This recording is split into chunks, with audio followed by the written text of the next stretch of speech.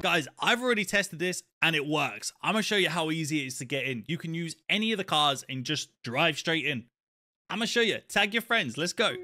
This is the only vault that you're able to use on Fortnite and still trick people like last season. You need to go to this section here, just underneath Lavish Lair.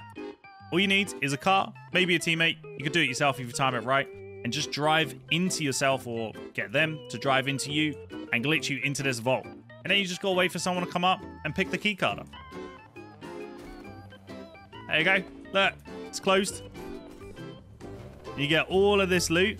You could leave it to bait people in and just be sat here like this.